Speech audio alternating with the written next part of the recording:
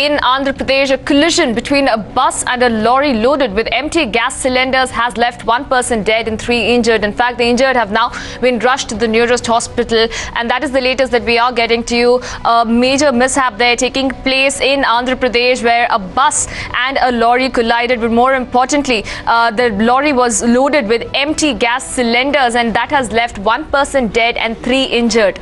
And the three injured have now been taken to the nearest hospital. In fact, Paul now joins me on the phone line with more details. Paul, bring us up to speed with this news that we are tracking at this point. We understand that there was a big collision between a car and a lorry loaded with empty gas cylinders. What more are you picking up?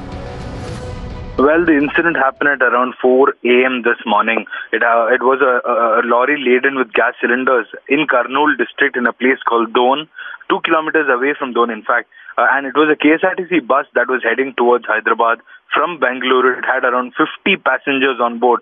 That was when, at around 4 a.m. this morning, the bus collided with the lorry laden with cylinders. And immediately, we heard that one person died in the accident. But later on, the latest update that we're getting is almost 3 people have died in the accident that took place, and around 5 others have been left injured. The incident happened this morning. Immediately, the locals rushed to the spot.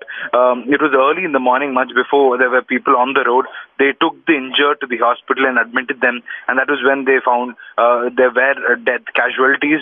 In fact, 3 is the number that we're hearing at the moment.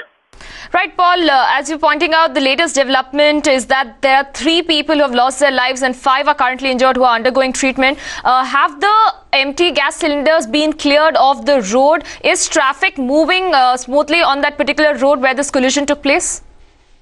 Well, the last that we heard from our people, our sources there, immediately the locals rushed to the spot, and the first attempts were to clear off the road so that doesn't really block the traffic there, causing a major jam, because that is a national highway.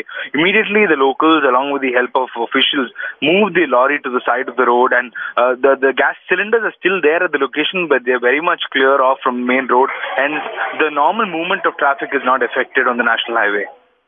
Paul, more importantly, have the police been able to ascertain the cause of this mishap?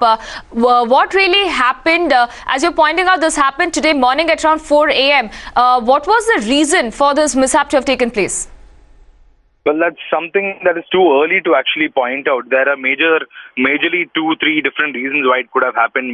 A lot of buses start off from Bengaluru and drive all the way to Hyderabad, and they are in a hurry to reach Hyderabad in the span of within 7 to 8 hours. It could have been that the driver actually slept. One of the drivers could be the lorry driver, or could be the KSRTC Hyderabad bus driver, or it could have been a technical problem that led to the accident. It's too early to come to a conclusion about what exactly happened. As of now, it looks like one of them was actually speeding on the national highway when the accident took place.